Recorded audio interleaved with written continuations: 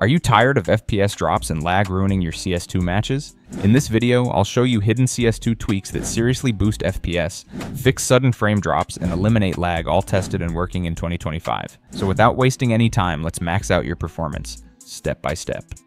GearUp Booster is a best tool to reduce your ping while playing games. It works with both wired and wireless connections. Download it for free from my description and enjoy smoother gameplay with lower ping. Step 1. Use Storage Sense to clean up Windows for CS2. In this first step, we will clean up your PC using a built-in Windows tool called Storage Sense. Open Settings on your PC. In the search bar, type Storage Sense and click on it. Turn the switch on to enable Storage Sense. This tool will now automatically remove temporary and useless files from your system. Next, click Configure Cleanup Schedules. Set the cleanup to Run Cleanup every day. Delete files in Recycle Bin after 14 days. These settings will help keep your system clean and stop it from slowing down over time.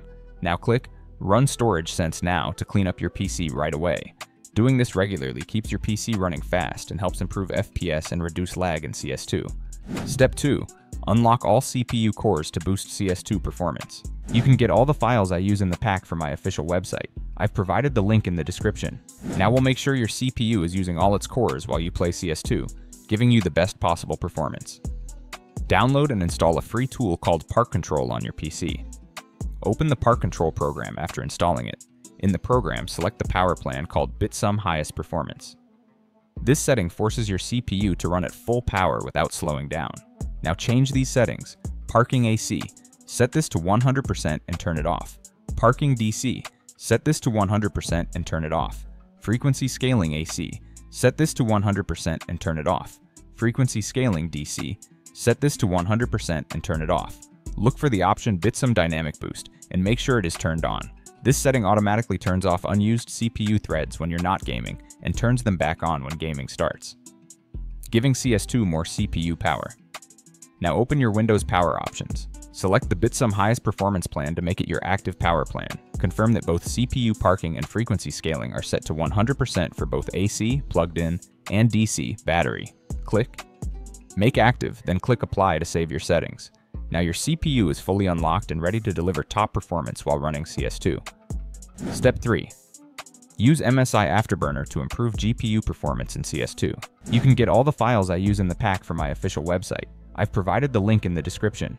Next, we're going to boost how your graphics card performs in CS2 by using a program called MSI Afterburner. Go to your Tools folder and install MSI Afterburner. Once it's installed, open the MSI Afterburner program. You will see sliders that let you adjust GPU settings. First, increase both the power limit and the temperature limit to their maximum values. Do not touch the core voltage slider. Leave it unchanged. Now start increasing the memory clock in small steps of plus 20. Example, start at 0, then try 20, then 40, so on. After each change, open CS2 and test the game to see if it runs better and stays stable. Once you find the best setting that gives higher FPS and doesn't crash the game, click Apply to save the changes. This step improves GPU performance and gives you higher FPS in CS2. In this step, I'm going to show you the best tool to get stable ping while gaming. So first, download the GearUp Booster tool from the official website using the link in the description. After downloading, install it on your PC. Once installed, you'll see the GearUp Booster interface. The first thing you'll need to do is log in with your Facebook or Google account. On the Home tab, you'll find all the games installed on your PC. If you go to the Games tab, you can browse thousands of games available for optimization.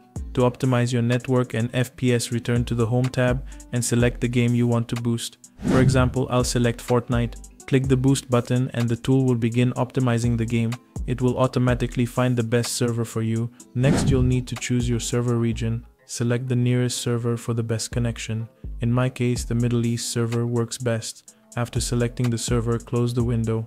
Now go to the End tab where you'll see a list of servers available in the Middle East. Choose the nearest one or let GearUp automatically pick the best server for you. I recommend setting it to automatic for the best results. Finally, close the window and launch your game using GearUp Booster. This will help you optimize Fortnite or any other game for lower ping and higher FPS. Step 4. Free up RAM using ISLC Intelligent Standby List Cleaner for CS2. You can get all the files I use in the pack from my official website. I've provided the link in the description. Now we'll clean up RAM memory to give CS2 more free memory to use using a tool called ISLC. Open ISLC on your computer. At the top of the window, look at your total memory in megabytes. Find the box that says free memory is lower than, and type in half of your total RAM. Examples: if your RAM is 32,000 megabytes, type 16,000. If your RAM is 16,000 megabytes, type 8,000. Tick these two boxes. Start ISLC minimized, so it runs in the background. Launch ISLC on user logon, so it starts automatically when Windows boots. On the right side of the program, turn on timer resolution and set it to 0.50. Set the polling rate to 1000. If your system is slow, use 1000 instead. Click Stop, then click Start, then click Purge Standby List. This clears unused memory and helps CS2 run smoother with more available RAM. Step 5. Turn off Windows Telemetry for better CS2 performance. You can get all the files I use in the pack from my official website. I've provided the link in the description. Windows has background services called Telemetry that collect data and slow down your system. Turning these off helps CS2 run better. Download and open a tool called O&O Shutup 10. In the program, click Apply Only Recommended Settings. This will safely disable all the background tracking features you don't need. If the program asks to make a system restore point, you can skip it, especially if you already have one saved. Keep in mind, small Windows features like clipboard history or storage sense might stop working. That's normal. If something stops working or behaves strangely, click Undo all changes in the tool to restore default settings.